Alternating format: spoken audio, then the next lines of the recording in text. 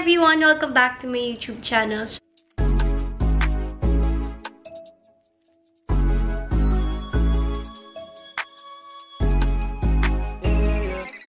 So today, hindi, joke ba? Today, ako ay magiging isang beauty guru. But before this video starts, I would like to say lang na yung opinions ko ngayon is basta, or like anything professional. I'm just a teenager who loves to put on makeup, and I think I have enough knowledge para naman i-review ang padala ng BLK Cosmetics. Ayan. So, pinadalhan nila ako ng kanilang makeup stuff, and ayan siya guys. Lahat-lahat. Here you go. Medyo madami. And I think majority of them are puro pang lips.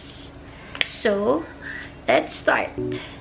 Ayan, yung cheek paint ang una nating i-review sa shade na Apple.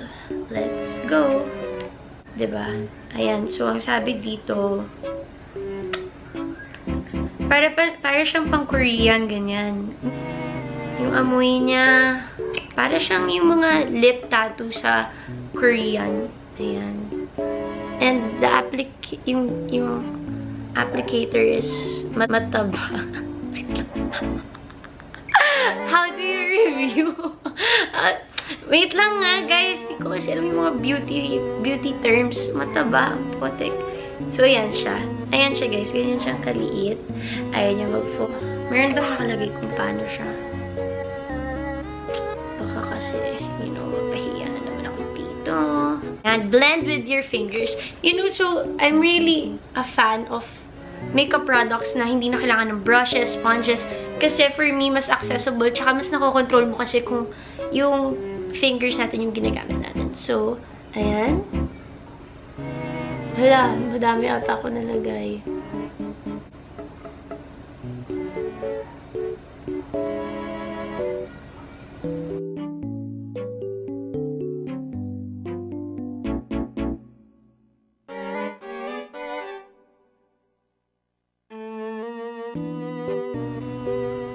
Ayan. Hindi siya masyadong kita sa lighting na to. Ayan. Nagpapakit lang ako guys para ma-insert ko dito sa video na to. Para kasi mas kita nyo kung ano yung itsura niya talaga. Kasi kapag dito sa camera ko medyo hindi siya maano yung kita. Sobrang dali niyang i-blend. And the finished product is actually really nice. Hindi siya yung, alam niyo yung kapag nag-apply ka na sa cheeks na liquid. Alam niyo, magmamadali ka kasi baka ma-dry. Tapos, parang magmumukha ka ng siopaw na may dalawang tuldok na red dito kapag hindi mo na-blend. So, yun yung creamy cheek paint sa shade na Apple by BLK Cosmetics. Later, I will rate all of them kung ano yung pinaka-favorite ko. Now, we're gonna review the long-lasting liquid lipstick. So, dito muna tayo sa mga liquid stuff, okay? So, ayan. The packaging's really, really cute. Ayan. It's transparent. So, like, kita mo talaga yung shade kaagad. Oh my God! Wait lang. Hala, nagulat naman ako. Wait lang, ang daldal ko, wait lang. I-apply ko muna to ha. Wait lang.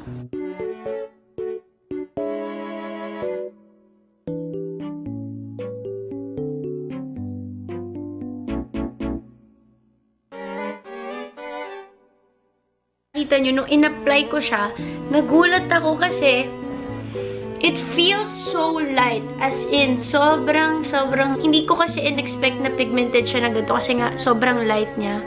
So, kinapalan ko. I had to like, bawas kasi sobrang kapal niya, guys. Alright, next shade is Sassy. Sassy Bougie Ratchet. Ayaw niya mag-focus. Yun yung next shade. Okay, tingnan natin. Buksan na natin. Ayaw niya magbabukas. Ayan. Ayan. But is this the same, guys? Oh yeah, they're both long-lasting liquid lipstick. But then, this time, yung Sassy, matte. Specifically matte siya.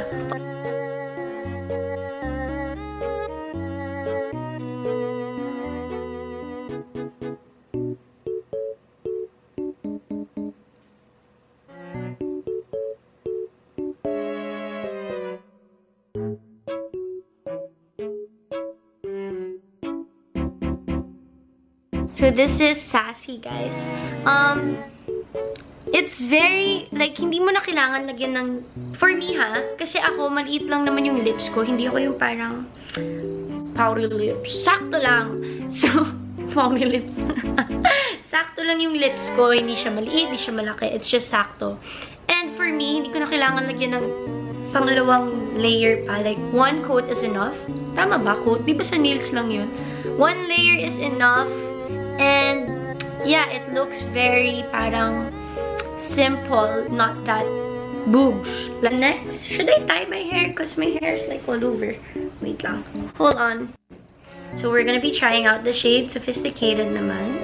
And I think this is mas pink kesa doon sa this shade. The Sassy shade. Mas ano siya, mas pink. Kasi yung kanina, if you remember yung Sassy, medj, ano siya, ayan no, dark. So, itong Sophisticated naman, mas mapusyaw siya, guys.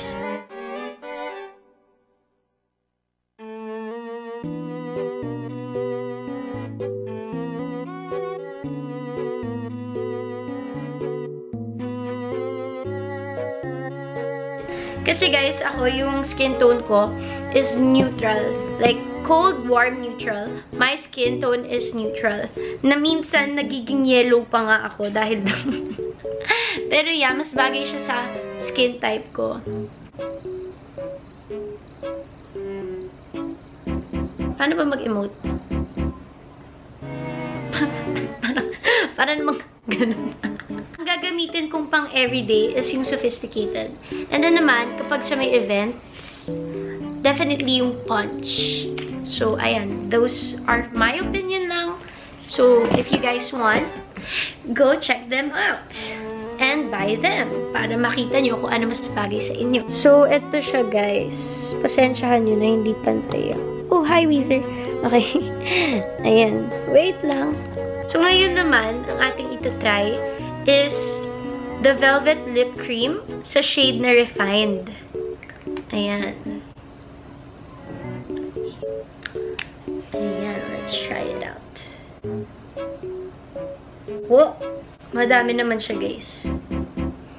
Ba't ko inaamoy? Aso ba ako, girl? So, try natin siya dito. Oh, parang, bakit ba pabalik ko ng swatch ko?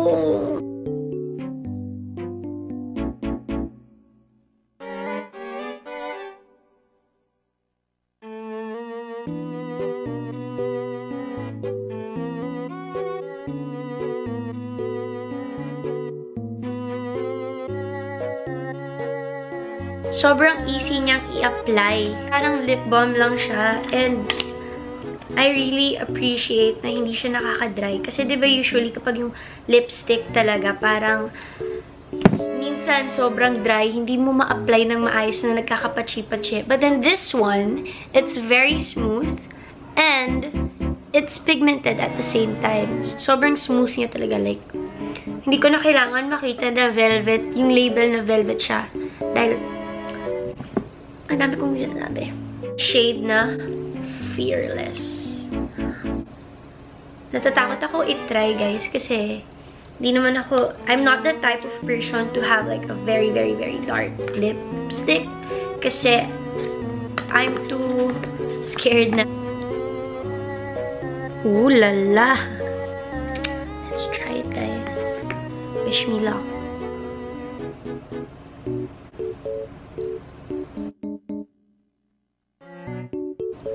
Damn. Whoa.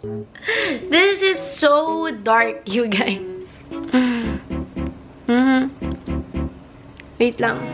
Hindi ko lang kasi, like, this is one of the reasons why I'm actually not a fan of very dark lipsticks. Kasi, you have to apply it really perfectly. Or else, halata yung error, guys. And I think this is good enough naman na.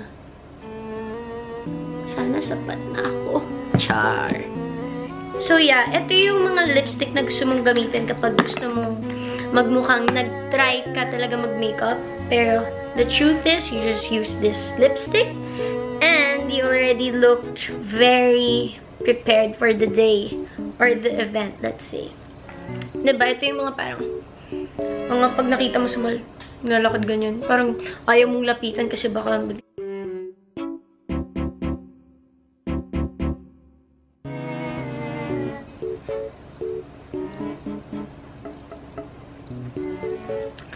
one thing I really appreciate about the lip products ng BLK is that they're all very easy to apply and hindi siya nagda-dry, kaya parang sobrang smooth kapag in-apply mo. Kunwari kahit ano pa yan, let's say matte lipstick, it's still not drying.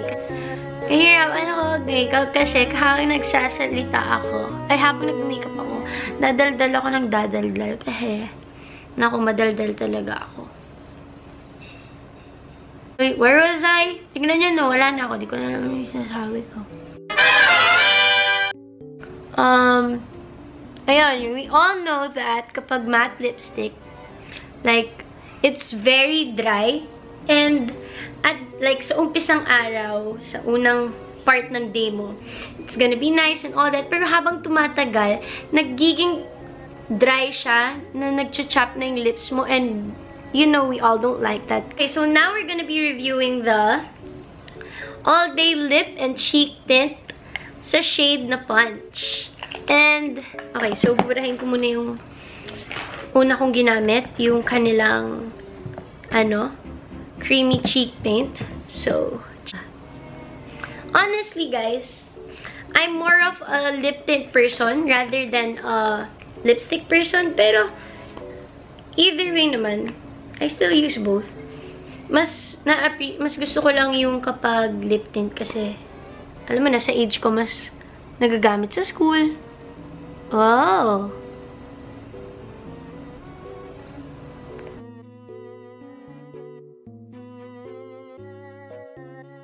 Okay, so sa lips, it's very, ano lang siya, hindi siya yung makapal, parang, oh, you don't have to apply that much. Kasi ginawa ko, tignan nyo, binlend ko lang yung nasa baba. Sa cheeks naman, ayan o, guys, kitang-kita nyo, sobrang dali niyang i-apply. So, here's the look sa lip and cheek tint nila sa shade na Punch. Ang masasabi ko lang sa product na to is that pagdating sa lips, hindi kailangan na madaming i-apply. Kasi kahit sa baba lang, tas gumanon ka lang, kakalat na siya evenly. And, but sa cheeks naman, pagdating sa cheeks, sobrang dali niyang i-blend. Katulad lang nung cheek paint nila. Like, di mo kailangan magmadali. Kasi, hindi siya mabilis mag-dry. Na-realize ko, that pala yung cellphone ko na lang ginamit ko sa pang-vlog para mas kita nyo. Pero kasi, na-realize ko lang yun nang nalobat yung camera ko. So, basically, tapos na ako mag-fill, diba? Ng mga shades. Ang galing. Ang galing. So, okay. Eto, i-review ko na yung room service face tack. Ano siya? Pwede siya sa eyes, cheeks, and sa lips. Guys, binura ko na yung lip tint, ha? Mukha lang meron kasi diniinan ko, kaya namula ako. Ang galing. Ayan. So, apply na natin siya. So, this is very convenient, guys, kasi, like, diba merong times na maliit lang yung bag na dala natin? Ito, all-in-one na. Pwede mo na siyang pang lips, and cheeks, and mata. So, sa cheeks naman. Mukha akong naka-bad finger, hala. I'm sorry guys, hindi ko kayo inaano. Kung nagtataka kayo, buong cheek talaga ako nag-blush on. Kasi, ewan ko, ganun ako mag-makeup eh. Iba-iba naman tayo ng style. Pero syempre, ayoko naman yung mukhang nasampal. Yung sakto lang, guys. Kasi for me, ito yung mas kita sa camera. So, kinakapalan ko. Lastly, sa mata. Since pwede din daw siya sa mata. Personally, hindi talaga ako nag-eye makeup. Kasi, I don't know, ilang beses na ako nagtatry, ayaw niya talaga sa akin. Eye makeup's not for me. Oh! Mukha ako professional sa pag-eyeshadow. Tingnan nyo. Kita ba? O, diba? Mukha akong eyeshadow. Look at that! Oh, wow! Okay, guys. Isa na din to. I-add nyo na to sa top 3 favorites ko. 4 na yung favorites ko, guys. This one, the room service part ng face stack. It's really nice. Before this video ends, I would like to thank BLK Cosmetics for sending me all these gifts. I really appreciate them and I really enjoyed watching them. Sa viewers ko naman, thank you so much for staying until the end. I hope you enjoyed my video. Hindi siya yung typical na beauty guru video kasi medyo kengkoy talaga ako, guys. So, makikita nyo yung totoong Casey. Mukha lang akong parang behave very, pero may pagka-kengkoy din talaga ako, guys. Yeah, ito yung swatches. As you can see, sobrang ganda ng colors. And yeah, thank you so much for watching. And don't forget to subscribe, like, and comment video suggestions.